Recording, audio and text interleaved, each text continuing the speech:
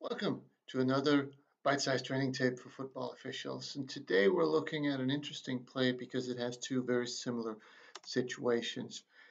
So let's just have a look at the play and look in the middle of the field.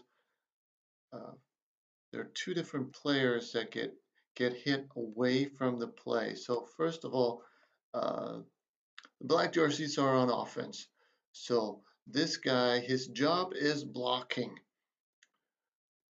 However, B number one is he's not really going after the runner. He's not running full speed. So this hit uh, could certainly be deemed unnecessary. I would be okay if we had an unnecessary roughness on this because it's so far away from the play.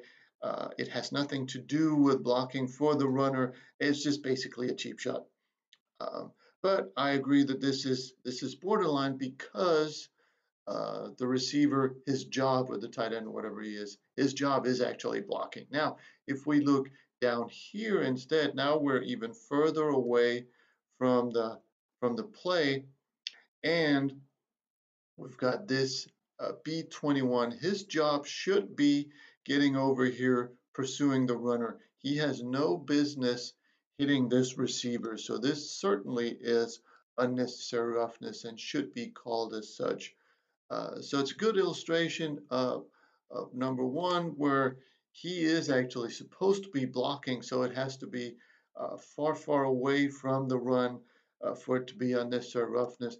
And then the next one, where it doesn't have to be as far away, even though in this situation it is, but since it's a B player hitting an A player, he should be going after the runner, and he has no business blocking anybody away from the ball.